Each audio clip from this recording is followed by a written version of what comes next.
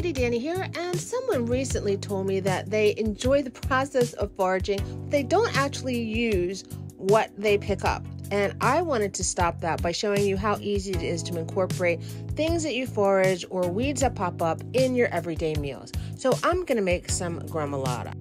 Gremolata is an Italian condiment that combines parsley, lemon zest, and garlic. You can use it to enhance the flavor of many dishes, including chicken and fish, or you can add it to breadcrumbs for a topping. And although some people add olive oil, I like to keep it lighter. I'm going to begin by swapping the usual suspects for my wild plant.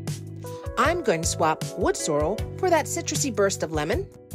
And instead of the traditional Italian flat leaf parsley, I'm going to use leaves of my goutweed or ground elder.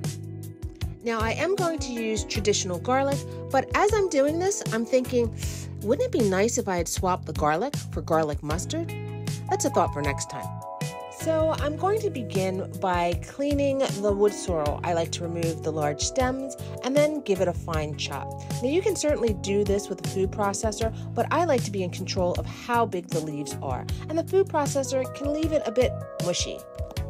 After finishing with the Woodsorrel, I simply roll my bishop's goutweed and give it a bit of a chiffonade.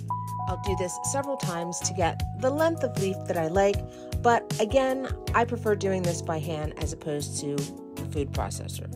When it comes to the garlic, you might want to use a food processor as opposed to a knife so that you don't get chunks of garlic, but I prefer a microplane grater. Now you do have to be careful with your fingers, but I do like the microplane because it gives a consistently nice size of the garlic that incorporates really well into the green. Once that's finished, it's time for a quick mix and a pinch of pink salt and a bit of a taste.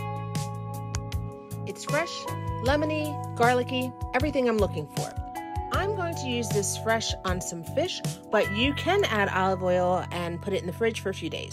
I hope you'll try it and enjoy.